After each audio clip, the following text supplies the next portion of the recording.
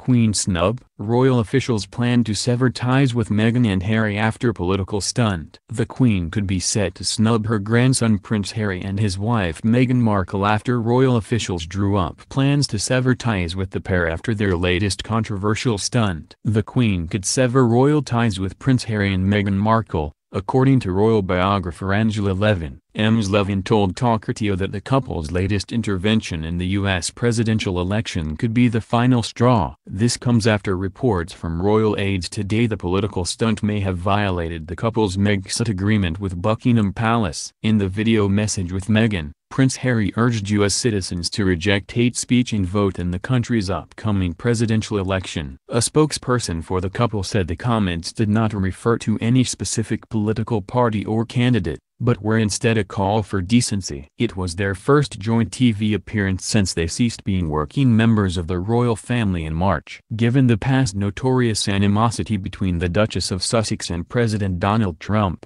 the broadcast was seen as the royal pair's implicit endorsement of his rival, Joe Biden. Ms. Levine, who wrote a biography of Prince Harry, said that the royal family will likely move to cut ties with Harry and Meghan next March. Radio host Julia Hartley-Brewer asked, "Do you think the moves will now go ahead for removing the Duke and Duchess of Sussex titles, and the HRH titles from them? So, not just making them non-working royal members, but non-royal altogether?" Ms. Levin responded, "At the end of the March next year is when they are meant to review their arrangement with the Queen. I am quite convinced that this is when they will have to leave all their titles and royal membership behind." Ms. Levin also told Hartley-Brewer her view of the pair's political intervention. "I want to say poor Harry, really. He was sitting on that bench, looking as if he was imprisoned, because Meghan moved right up to him so he had very little room to move. When she turned to him, to listen to him saying things about online hatred, she looked so harsh,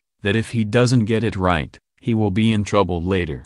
She added, "They say they want privacy, but they are forced on us at every turn. Every little thing they do. They must have a huge team of PR people flooding the press. The election is important because it's not his business. He is still a royal. He represents the UK. He can't go over there and say this." His staff said he didn't mean anyone in particular, but, remember, he was sulking when Trump visited the Queen in Windsor. Reports today suggest the intervention is likely to hinder Harry's chances of renewing his connections with the military posts he holds dear, such as the Royal Marines.